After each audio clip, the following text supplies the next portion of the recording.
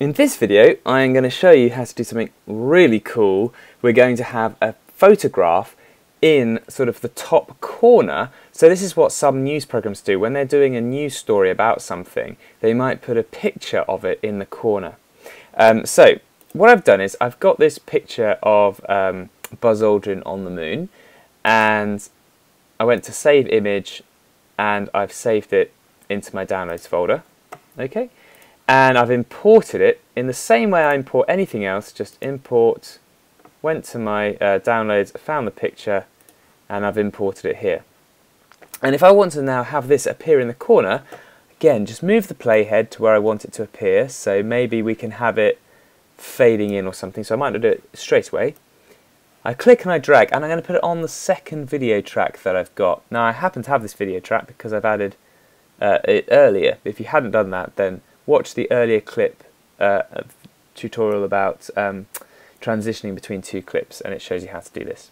So I drag it on, and oh dear, we've got a bit of a problem. First of all, it actually doesn't last the full length, so all I need to do is just move my mouse to the end so that it sort of changes to that different control, and I can drag it so it fills the whole time that the news report is on the screen. So if I zoom out, it might make it a bit easier. I might need to zoom out quite a bit actually. Keep zooming out. There we go. And let's drag it all the way to there. So that's one problem solved. The obvious other problem is that it's now completely in the way of the news presenter. So what I need to do is I'm going to resize it. So if as long as I've got that picture selected, I've clicked on it and it's selected, so it's gone orange, my properties for that clip should show. And here they are. And one of the things I can do under adjustments is I can transform, and that just means resize.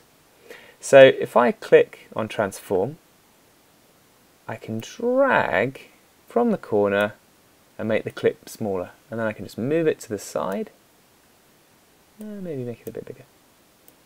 And now, as I'm talking about the news, and as I've got the text breaking news going across the screen, I've got this picture of a man on the news, on the moon, which is fantastic.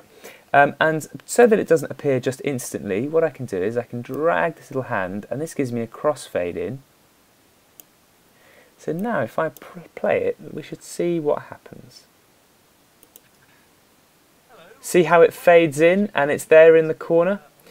So this is such a nice effect if you're talking about headlines or anything else like that, or you're about to introduce a new story. It's great to just put a picture relevant to that story in the corner of the screen, and that's what we've done here.